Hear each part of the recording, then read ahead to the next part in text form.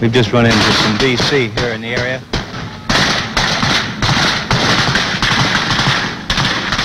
Right immediately to our front is a group of huts at the edge of a small village, getting some return fire.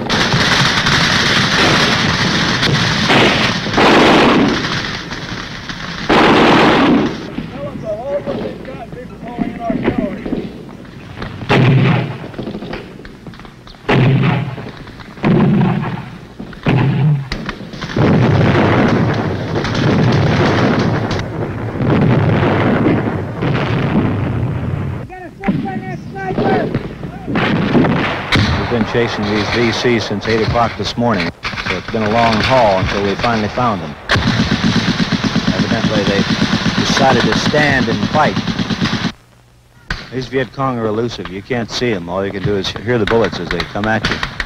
They've just moved out on a line to assault this position, hitting it with everything they've got. And if there's any VC in there, that'll sure as hell clean them out. For every patrol, of course, the way is strung with danger.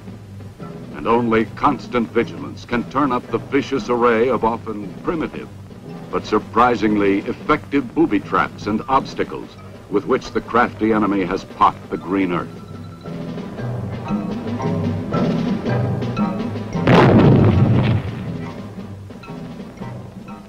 Every cave must be thoroughly and cautiously explored. Even a youngster plodding along the road could have a grenade concealed in the heavy burden. It has happened before.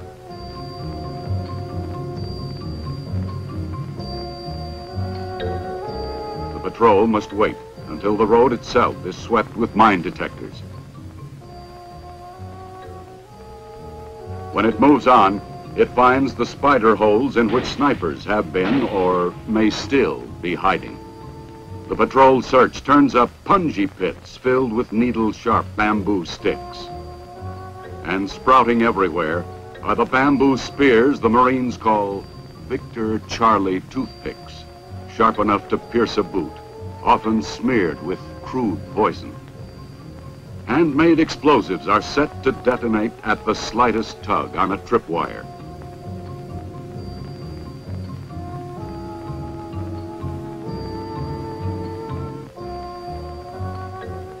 Yes, every foot of the way is strung with danger.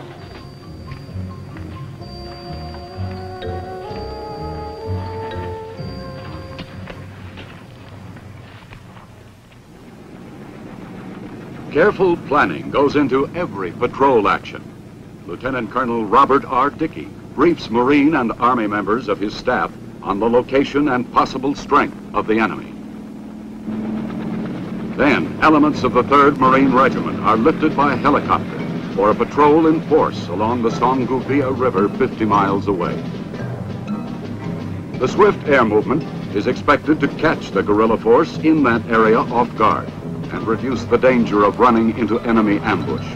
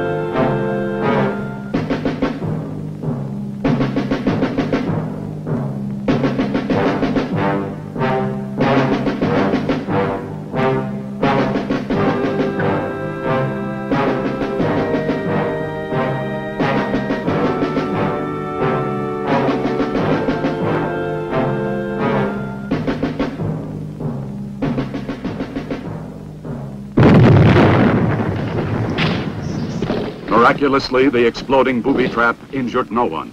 But almost immediately, at least 30 VC opened fire from the village ahead.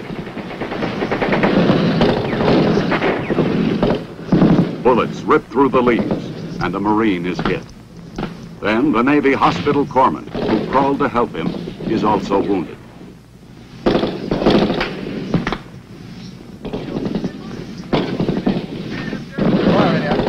Riflemen push forward, past Viet Cong civilians cowering in the ditch along the trail.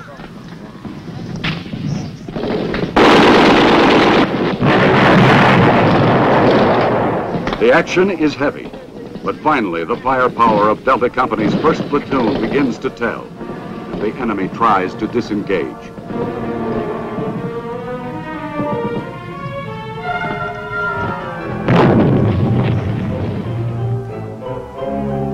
In the village and beyond, Delta Company finds what's left of the enemy.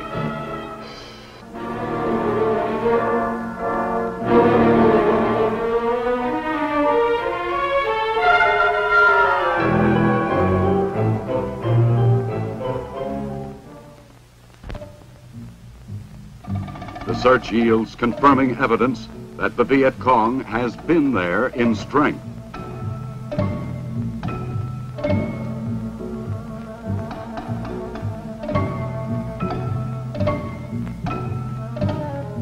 In the tree lines and along the bank of the nearby stream, the patrol uncovers a complicated network of trenches and tunnels. After a careful probing, Marine combat engineers are called forward to destroy the enemy fortifications.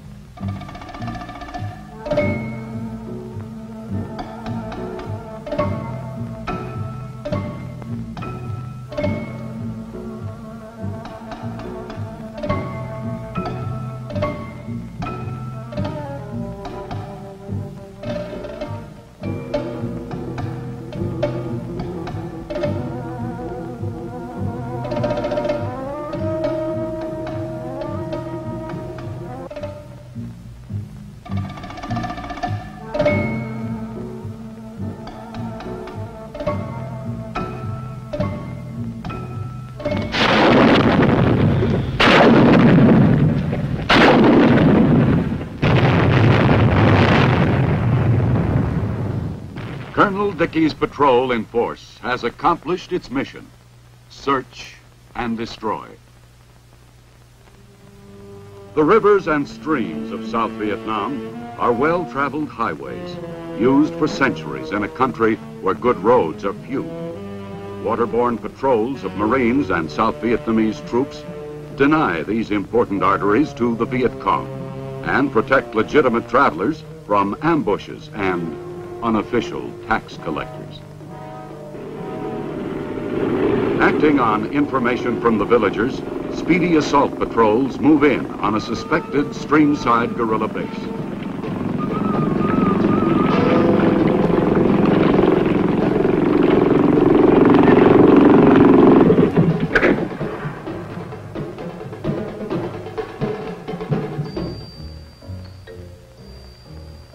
Always, the mission of the patrol is to make contact with the enemy, to determine his strength, disposition, and intentions, to seek him out and destroy him.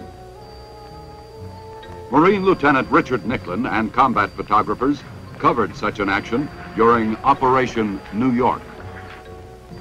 This is the 1st Platoon of Golf Company, commanded by 1st Lieutenant Terry Moulton. We're on a search and clear mission this morning. This is going to be a methodical search, house by house, village by village, as we move north.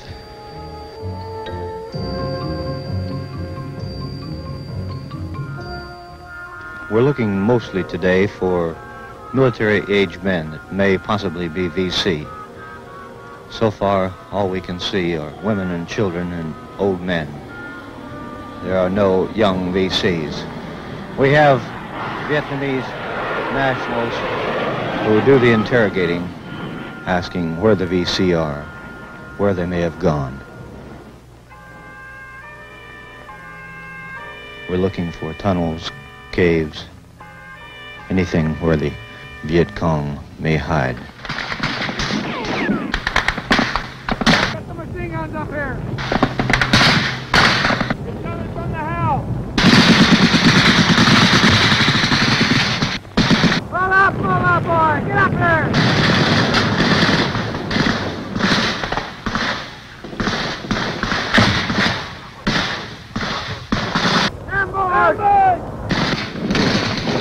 These Marines on patrol made contact with the elusive enemy when the Viet Cong struck in a variation of his favorite tactic, a surprise attack from the shadows.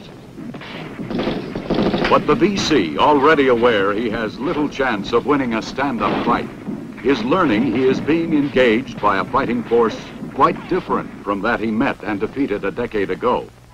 His own guerrilla tactics are being turned against him, and he is frequently trapped in our ambushes, set up by the patrols that are moving constantly. It is through skillful use of patrols of many different sizes and types that our military commanders in Vietnam maintain contact with the enemy and exert the constant pressure which is weakening the VC's grip on areas he has controlled for years by tyranny and terror. Our success with the military action of patrol and ambush, backed up by an expansive civic action program, continues to win the trust of the people in Vietnam. Many are no longer afraid to give us the information that leads to the enemy's hidden caches of supplies, often including a variety of weapons, and to Victor Charlie himself.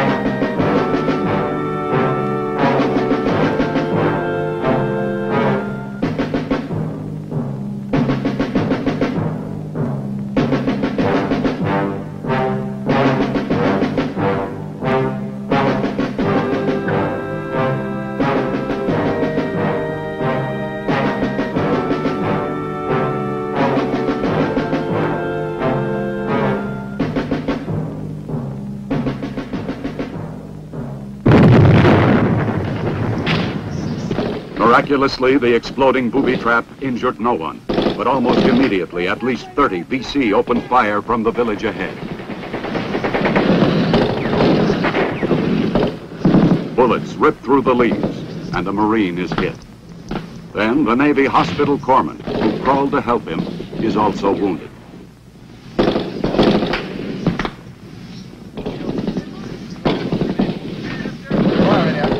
Riflemen push forward, past Viet Cong civilians cowering in the ditch along the trail.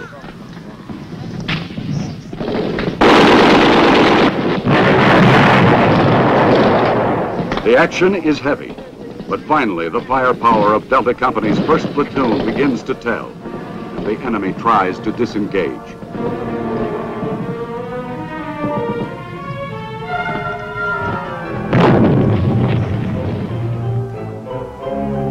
In the village and beyond, Delta Company finds what's left of the enemy.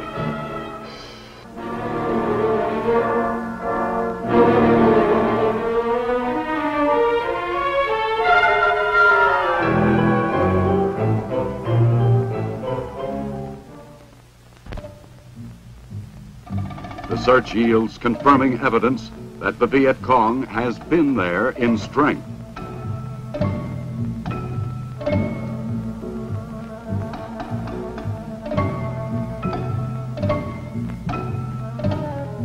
In the tree lines and along the bank of the nearby stream, the patrol uncovers a complicated network of trenches and tunnels. After a careful probing, Marine combat engineers are called forward to destroy the enemy fortifications.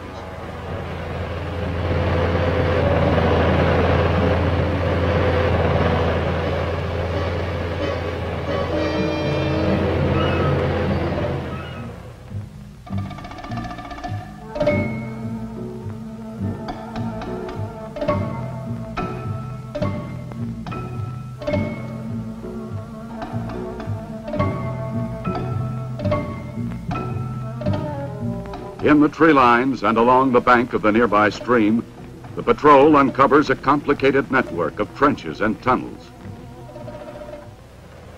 After a careful probing, Marine combat engineers are called forward to destroy the enemy fortifications.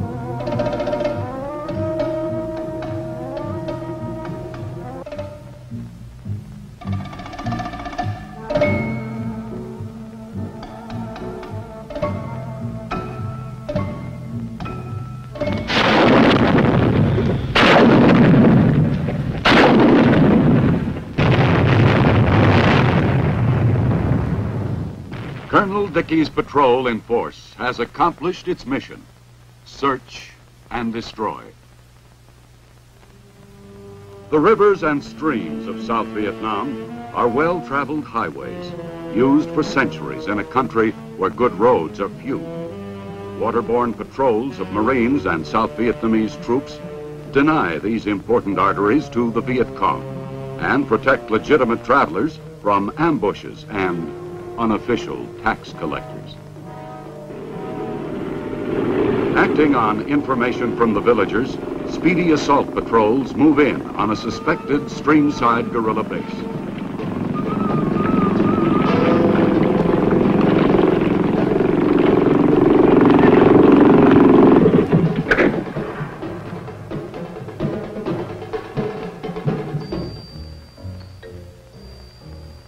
Always, the mission of the patrol is to make contact with the enemy, to determine his strength, disposition, and intentions, to seek him out and destroy him.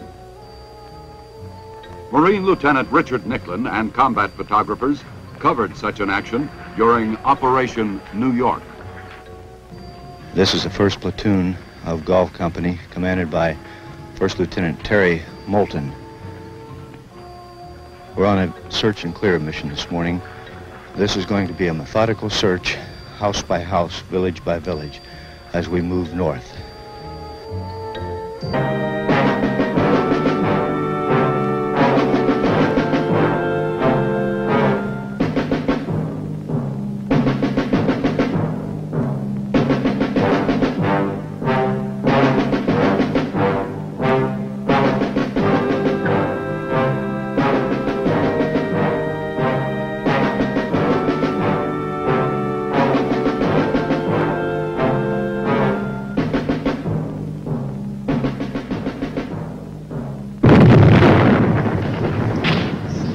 Miraculously, the exploding booby trap injured no one, but almost immediately, at least 30 VC opened fire from the village ahead. Bullets rip through the leaves, and the Marine is hit. Then the Navy hospital corpsman, who crawled to help him, is also wounded.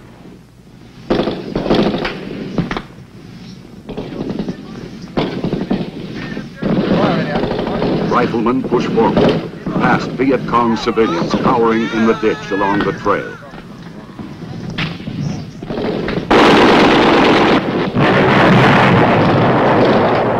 The action is heavy, but finally the firepower of Delta Company's 1st Platoon begins to tell, and the enemy tries to disengage.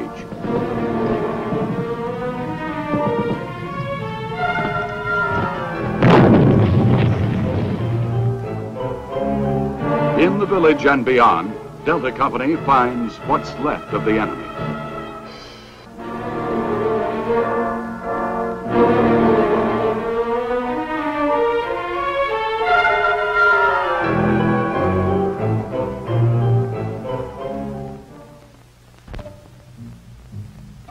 The search yields confirming evidence that the Viet Cong has been there in strength.